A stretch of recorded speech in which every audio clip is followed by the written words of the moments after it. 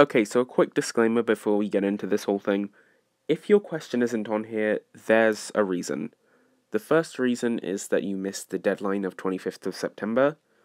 The second reason is that I didn't feel comfortable answering that question.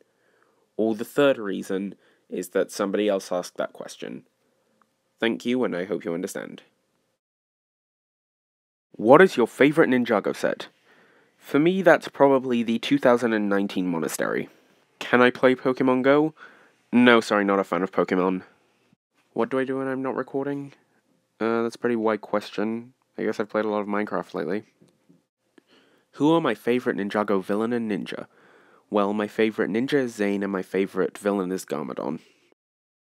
My second favorite Ninjago theme is probably the Skybound one. When is my Forbidden Spinjitzu finale coming? Well, I'm nearly there, only a couple more episodes to go.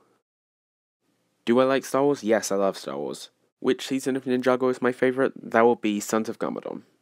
Which video am I the most and least proud of? Well, I'm the most proud of probably Season 4, Episode 12, that was a pretty good one. And as for least proud of, make that all of Season 3.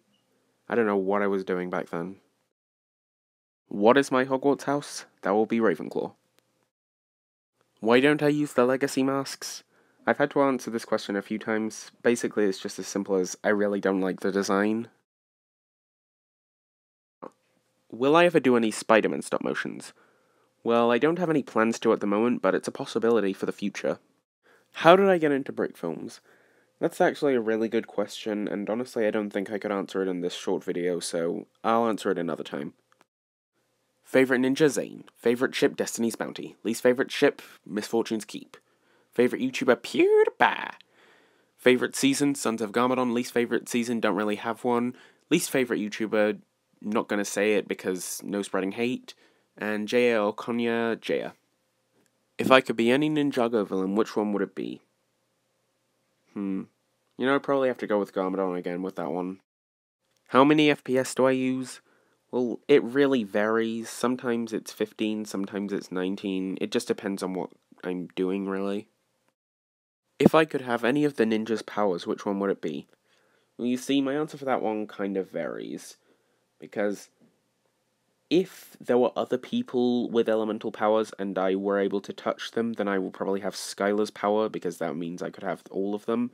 But if not, then I'd go with Zane's. And you want to know what I think of your channel?